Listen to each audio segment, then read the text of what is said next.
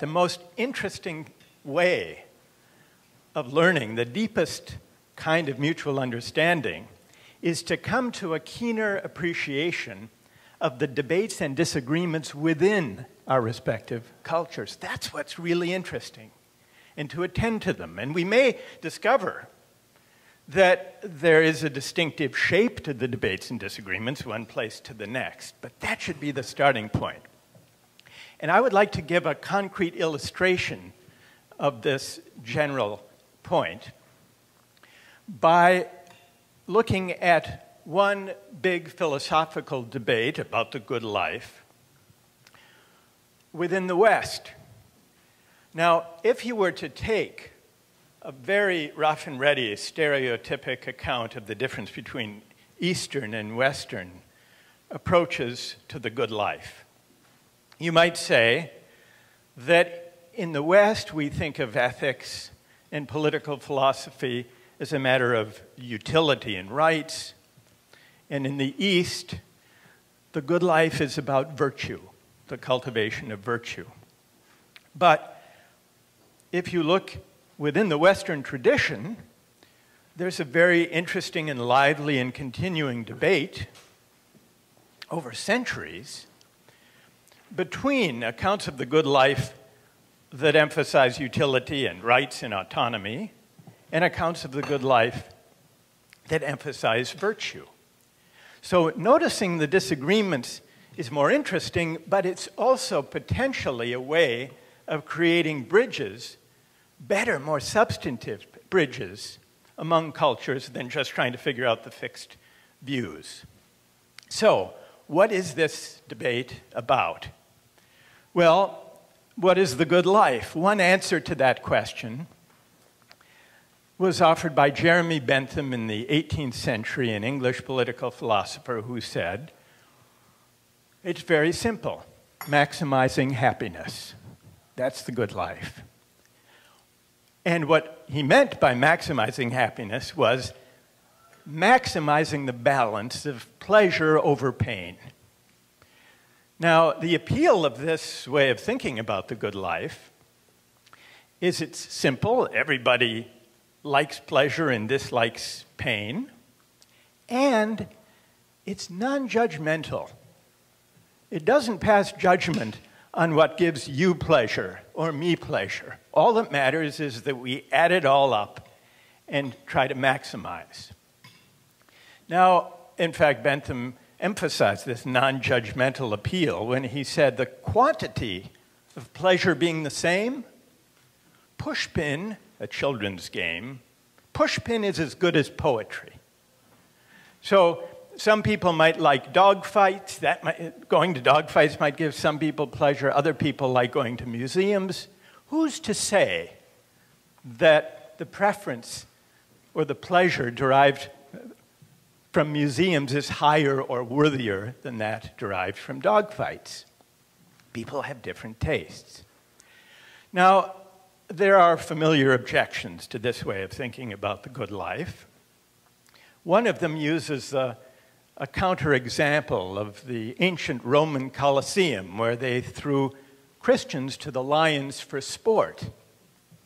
If ethics is all about adding up the balance of pleasure over pain, people argue against Bentham, does that mean that throwing Christians to the lions might be the right thing to do if there are, and it's true it causes excruciating pain to the Christian being eaten by the lion, but if there are enough deliriously happy Romans in the Colosseum delighted by this, does that mean this is the good life, the right thing to do? This is a standard and pretty powerful rejoinder, to which there are a few responses. One response from a utilitarian would be to say, well, because it's embarrassing if you have a theory of the good life that endorses throwing Christians to the lions in the Colosseum. So one way of avoiding the embarrassment would be to say, well, you have to consider, as the economists say, externalities.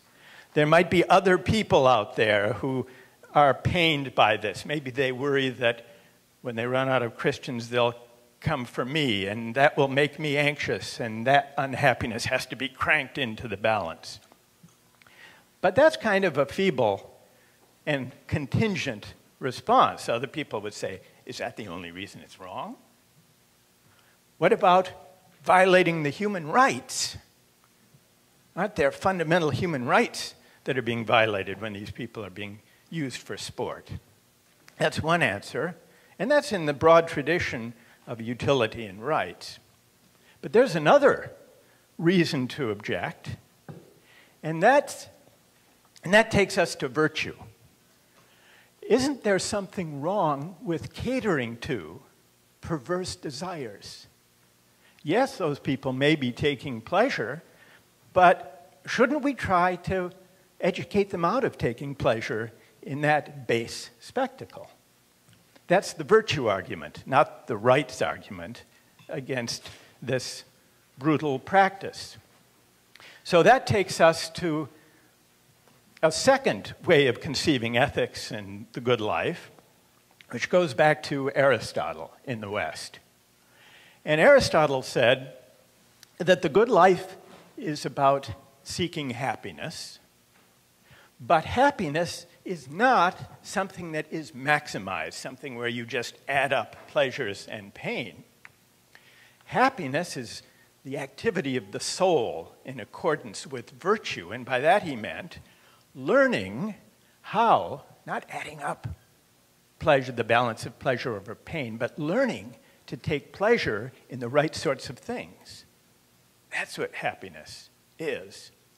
And so if people prefer watching dogfights to going to museums,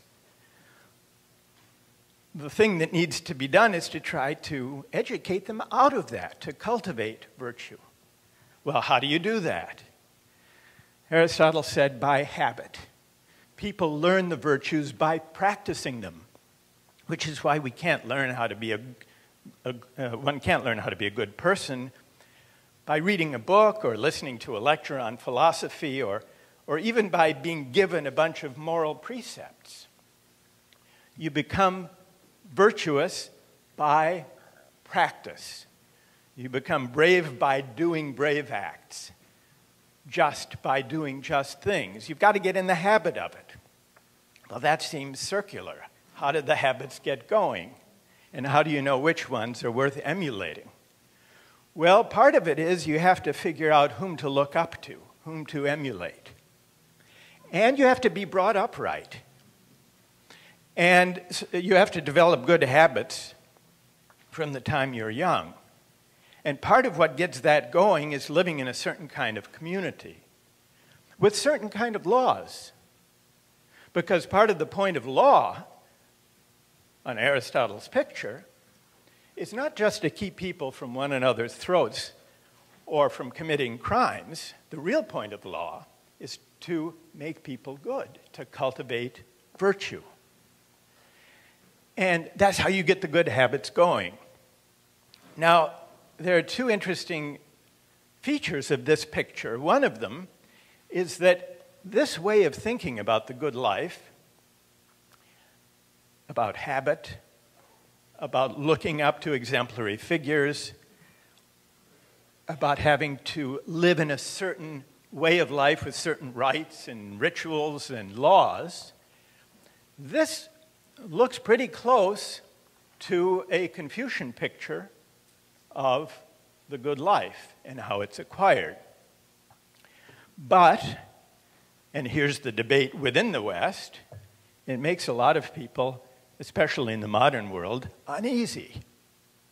Because people look at this Aristotelian account of virtue, cultivating virtues, the role of law in forming good habits, and say, that sounds like it might be coercive. That sounds like, well, what about choosing for myself the best way to live, rather than having to live according to habits that are cultivated by a certain way of life? So, fast forward to another utilitarian who came after Bentham, John Stuart Mill, who wrote this famous book on liberty. And he said, no, there's a fundamental difference between public and private. The purpose of law is to prevent us from harming one another, but beyond that, the law shouldn't try to make us good. And yet, Mill disagreed with Bentham, who had come a generation before him. Mill didn't think it was plausible to say that dogfights and museums are equally worthy. Mill thought, we can't make sense of a theory of the good life that says there isn't any difference between higher and lower pleasures. So, what then? How can you distinguish the two? Mill's answer was, well, because remember, he was a utilitarian, and yet he wanted to show that there were higher, qualitatively higher pleasures. In fact, he said it's better to be Socrates dissatisfied than a pig satisfied. Some modes of life just are higher. But how to establish that? He said, without being judgmental. That's the thing. He said, well, if someone has experienced both, whatever that person decides gives the most pleasure, that's the higher. That's the higher. Good. Well, that's kind of unsatisfying. In fact, to test this, I show my students a clip from Hamlet and then a clip from The Simpsons. And I asked them which one they enjoyed watching more, and the majority say The Simpsons. And then I ask which one they think is higher, and they all say, almost all, Shakespeare, Hamlet. So there can be a difference between, even where we've experienced both, what we like and what we really think is higher. So this, I don't think, is a satisfactory solution to the question of virtue, but it shows that there is a powerful temptation to find a way not to be judgmental, not to embrace the full conception of the good life that affirms virtue. So I don't think Mill's experiment succeeded. I think it's an illustration, though, of the attempt to wrestle with this tension, this debate, internal to the Western tradition of the good life and of philosophy. And what strikes me is that it isn't so easy to do away altogether with the idea of virtue in giving an account of the good life. Though we try, we in the West at least try, time and time again. And I experienced this. I remember this was a personal experience back when I was a graduate student in the 1970s at Oxford, and I would go to Professor Sen's lectures as he was then giving them on welfare economics. And I learned a lot from those lectures, and I also remember there was an extracurricular dispute going on in those days in Oxford. They still had some all-women's colleges. They weren't yet mixed.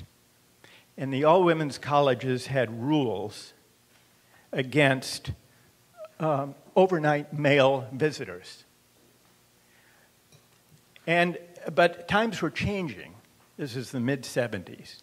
And pressure grew to relax these rules at St. Anne's College, which was one of the all-women's colleges. Now, not everyone was in favor of liberalizing the rules. The traditionalists were against it. But they were embarrassed to give the real reason for their objection. And so they translated their argument into utilitarian terms. We can't allow overnight male guests, they said. Well, why exactly? They said, it'll increase the costs to the college. Well, how? How would it increase the costs, they were asked. Well, they said the men will want to take baths, and that will use up hot water. Furthermore, they said, we'll have to change the mattresses more often. So the reformers met these arguments by adopting the following compromise. They said each woman could have a maximum of 3 male guests each week, overnight guests, provided each guest paid 50 pence to defray the costs to the college. The next day, the Guardian newspaper had a headline saying, St. Anne's girls, 50 pence a night, which demonstrates that the language of virtue can't really be translated into the language of utility. It's a persisting feature, maybe, of the good life and a possible bridge between the understanding of the good life in the West and in the East. Thanks very much.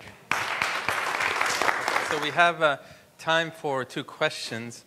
Let me first say that it was tremendously enjoyable, as always, to listen to. The one thing is the critique of the pigs. I'm not sure I would agree with that, because there's Socrates versus being a pig, but there's a famous experiment that deprived pigs of social interaction with other pigs and food.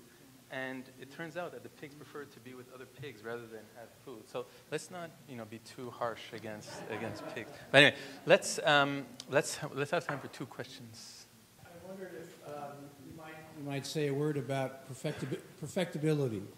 That is, that virtues aren't stagnant; they're not something you just discover, but the body of thought that talks about the ways in which we may really love dogfights, but something in our souls may long for other things too.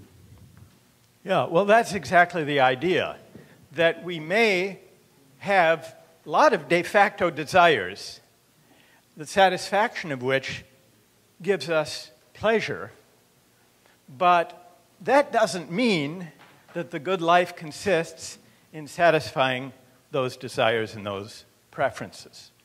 And in one way or another, all of us, I think, as human beings, bump up against that feature of desire and of judgment and of aspiration.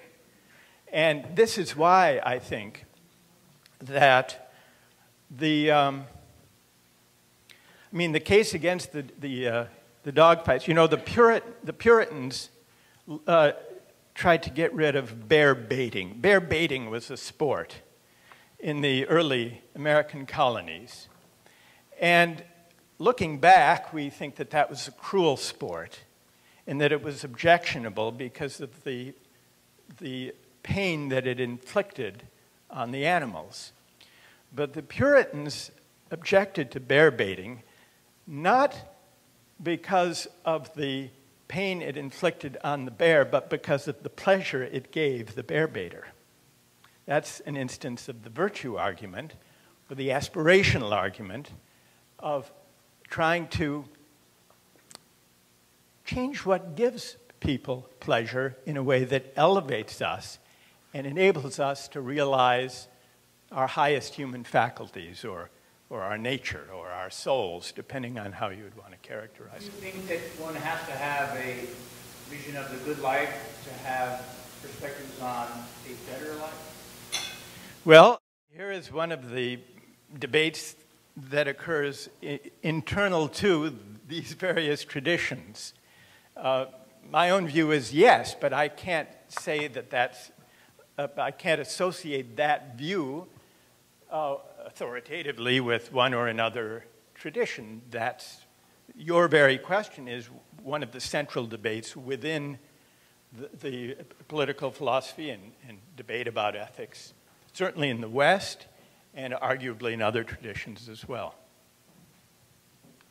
We have time for one last question.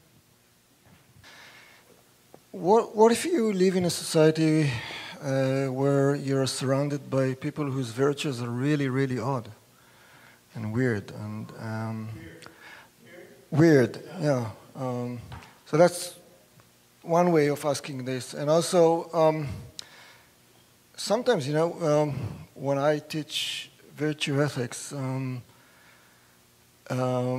students, and especially female students, argue that great acts of liberation were associated with getting away from virtues. So, like, women could be liberated because liberal societies started to be, to get rid of old-fashioned virtues. Thank you. If virtues are fixed and given once and for all, then they are suffocating and a source of conformity. In fact, that's what makes people wary about any conception of the good life that says habit matters. In fact, there is one branch of philosophy that says really to act morally is to rise above habit and ritual, to think for ourselves, to will for ourselves autonomously the moral law. And so on that picture, habit and tradition and rituals are prisons, in a way, obstacles to living freely and living authentically. And if traditions and virtues were just fixed once and for all, then they would be that kind of prison. But just as we've been discussing here tonight, just as cultures are full of contestation and debate within themselves, so the right way to interpret a tradition